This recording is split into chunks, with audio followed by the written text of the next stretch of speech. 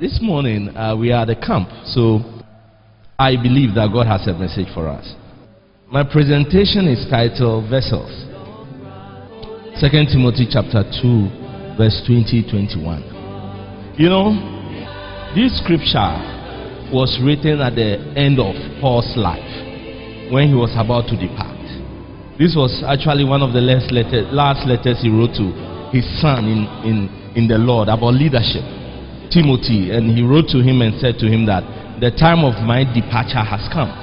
Okay, but I'm going to share some profound nuggets.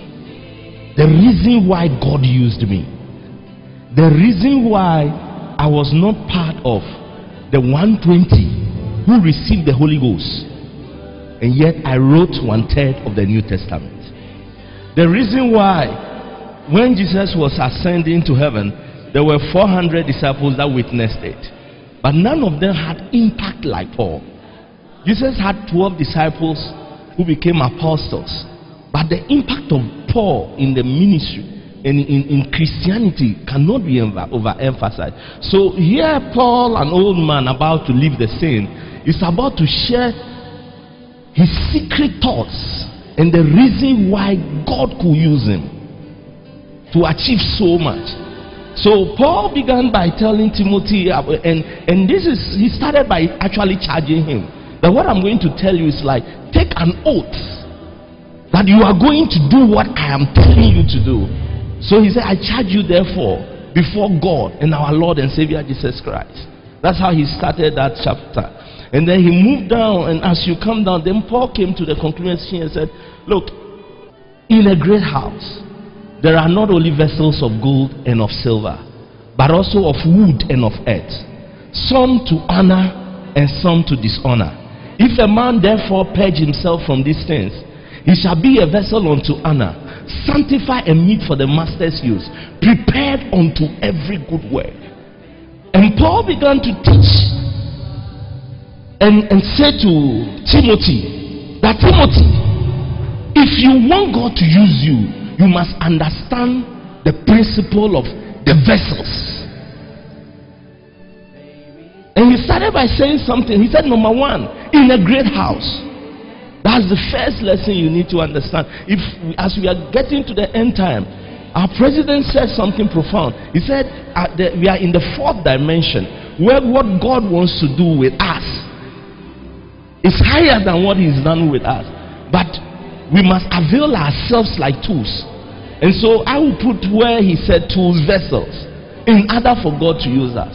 Then Paul said, number one, you must understand the principle of a great house, that every believer, every Christian, you belong to a mighty kingdom. Because if you know where you belong to and where you are coming from and who you are, it is difficult for you to be intimidated. If you meet an American citizen who is conscious of his Americanness, sometimes it's so irritating because he knows where he belongs to. So the believer number one must know who you are. If we are going to make an impact as a leader, as leaders in every aspect of our lives, we must know who we are in Christ. Not who you are in your tribe, not who you are by your gender or your nationality, but who you are in Christ, who you are in that great house. Who you are in that great house. Because, and it also means that you must be able to assess yourself realistically and identify your weakness and your strengths and be willing to work on it. Because the next statement he made is that in a great house there are not only vessels of gold but also of silver, of wood and of earth. So if you are not conscious of who you are, how do you know which vessels are you? If you know you are gold, then you will do things like gold. And if you know you are clay, then you can work on yourself by the help of the Holy Spirit to become silver or gold. None of us remains the same. None of us remains the same. Either we are becoming better or we are becoming worse.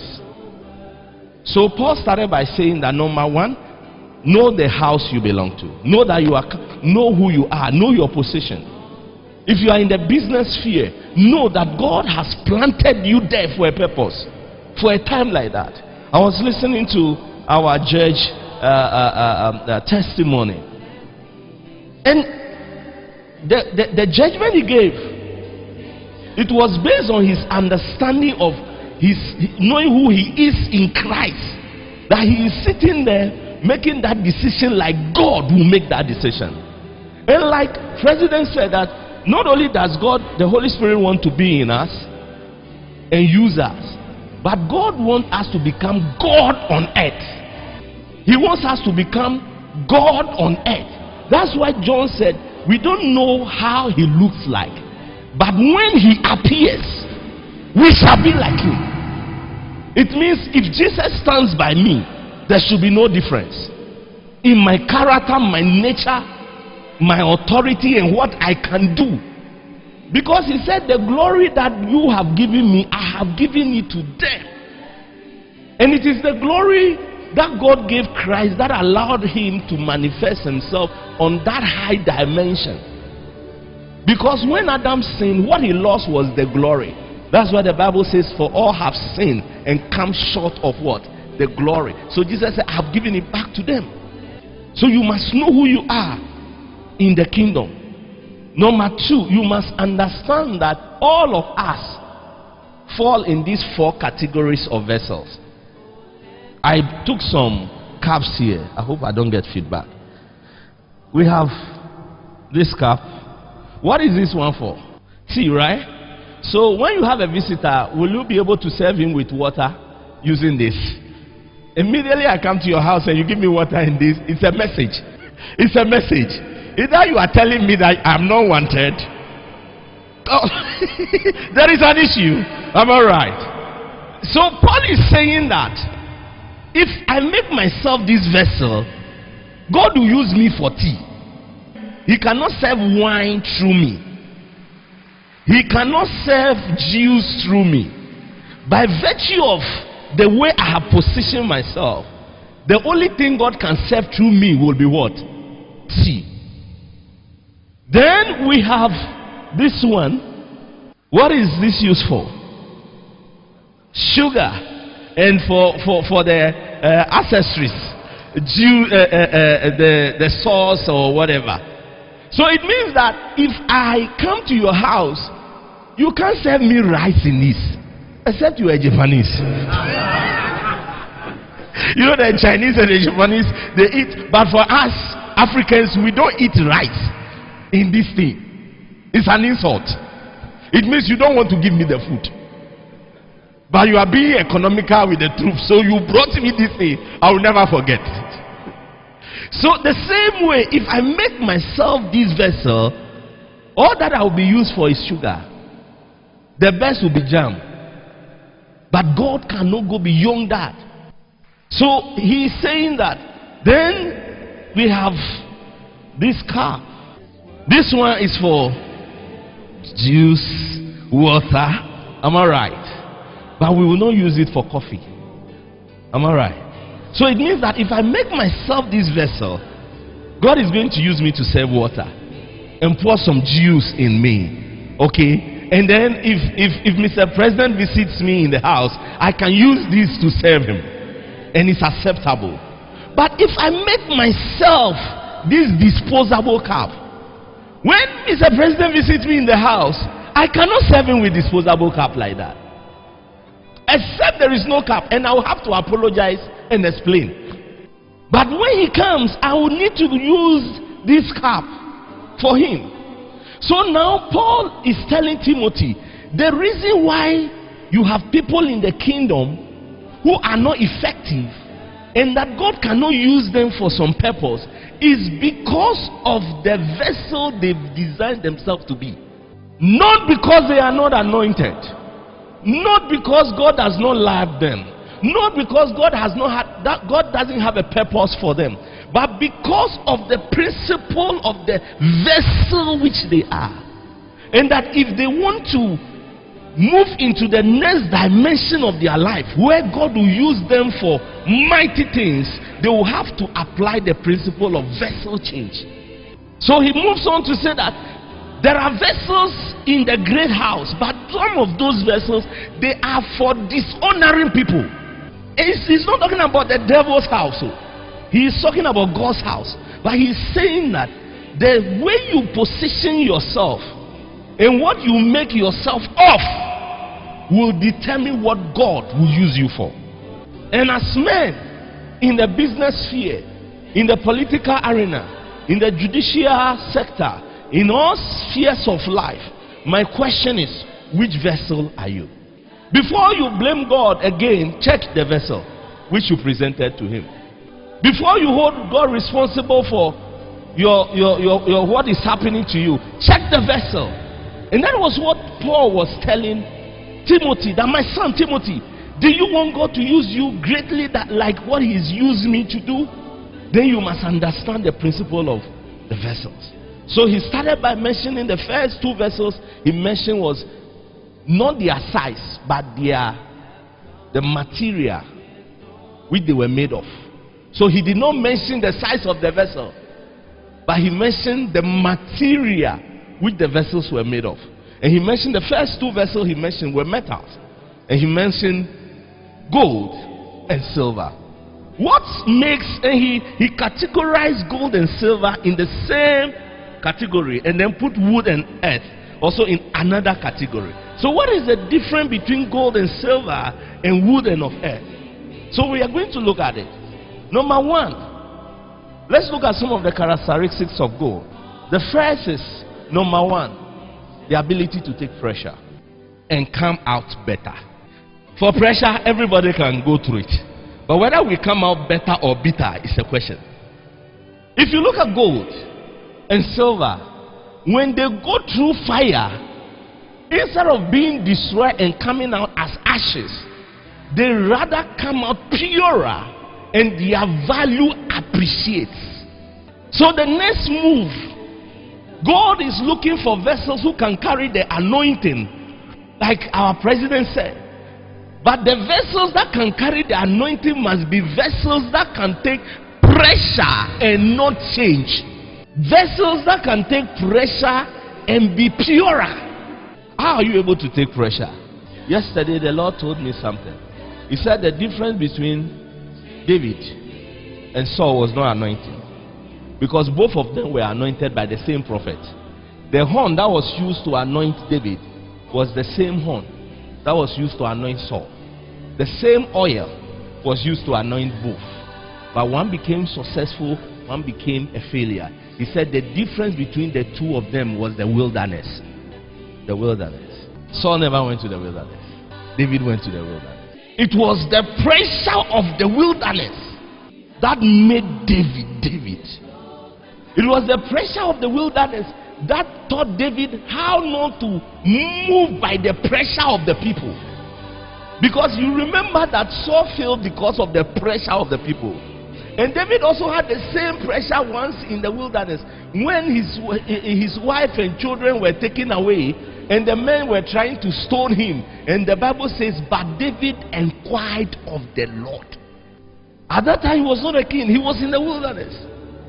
So your wilderness experience will tell us which vessel are you. How you handle your wilderness experience will tell us which vessel are you. When God's Son, Jesus Christ, our Lord and Savior, came on earth and he took the form of man, God had to take him through the wilderness. It was only after 40 days and 40 nights in the wilderness that God was sure that this vessel is good, we can use it. How do you manage pressure? If you want God to use you, he's going to take you through the wilderness. His purpose is not to kill you, but to make you better. When the blacksmith or the goldsmith puts the gold or the silver in the fire, you know, it's not to destroy it, but to make it better. And you know one thing, when the goldsmith is refining silver, the goldsmith will take his tongue, like the fork or whatever, fetch the silver and put it in fire. If he's holding it in the fire will be burning the silver for a long time. And you know how the blacksmith or the goldsmith or whatever knows that the silver is ready? When only he can see his face in the silver. Until God sees himself through you, you are not ready.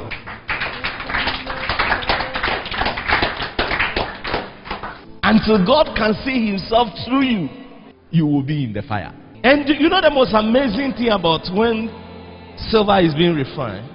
Whilst the smith has the silver in the fire, it never takes his eyes off it. So whilst you are in the fire, God's eye is not off you. His eyes is on you, because he wants to see himself.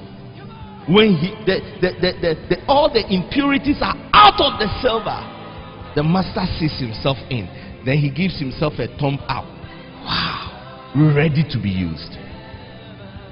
That is the vessels God is using, looking for the next dimension. Because he says the glory of the former house, the latter house shall be greater than the former house. It means that God wants to pour anointings greater than Solomon. Can you carry it? God wants to pour the grace greater than David. David is gone. You are the David of this generation. Solomon won't come again. You are the Solomon of this generation. If you are waiting for Samson, he's dead. You are the Samson of your generation. Peter won't come here again. You are the Peter of the generation.